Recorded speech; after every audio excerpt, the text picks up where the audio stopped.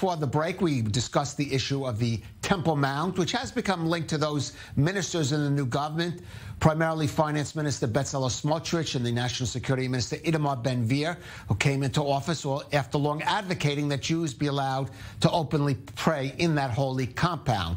Now, other views held by Smotrich and Ben-Gvir have been deemed extremist, including remarks on Israel's Arab and LGBT communities. That's raised the question of whether officials from other governments, especially Western governments, would be willing to meet those two now senior ministers.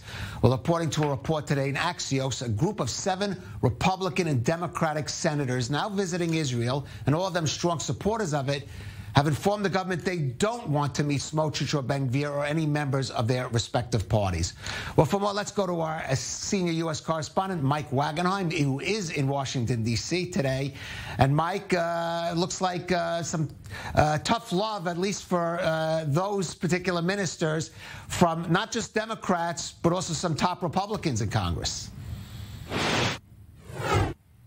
It's tough, and I'm not sure in some cases if it's love at this particular point, Calev. The Abraham Accords Senate Caucus visiting the Abraham Accords countries this week, Morocco, Bahrain, the United Arab Emirates. The last stop is Israel, and the Axios news site reporting that the co-chair of the Abraham Accords Caucus on the Senate side, Senator Jackie Rosen of Nevada, insisted beforehand that there would be no meetings set up with Israeli officials that would involve any members of the far-right religious Zionism parties or Otzma Yehudit party. That, of course, includes Itamar Ben-Gvir, the National Security Minister, and the current Finance Minister, Bezalel Smotrich. There have been indications from several senators in the past here, whether publicly or privately, that they want essentially the same accommodations, that if they were to visit Israel, they would not want to meet with these particular ministers. Bob Menendez, senator from New Jersey, has been a longtime supporter of Israel, almost blindly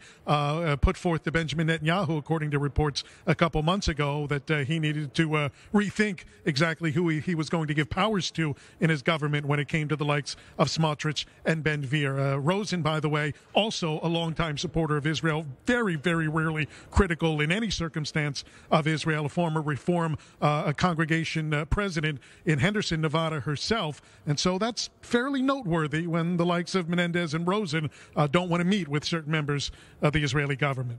Right. I think it's even more noteworthy that some of the Republicans apparently are included in that. I mean, I presume there will be Republican members of Congress who would be willing to visit those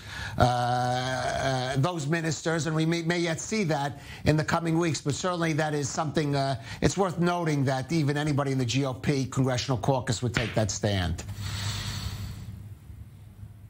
Yeah, we heard, about a week and a half ago from Senator Lindsey Graham, who was concerned about some of the policies that were being advanced. It hasn't gotten to the point, at least that I've heard, that a Republican has directly made the request or demand not to meet with particular officials from the Israeli government. Those direct requests have come from the Democratic side. But yes, that does have a trickle-down effect, and especially when you're going as a delegation, especially a bipartisan delegation, you want to show unity when the leader of that delegation, be it a Democrat or Republican, sets the tone while everybody else kind of falls in line, and it tends to send that message that, there's persona non grata within the Israeli government.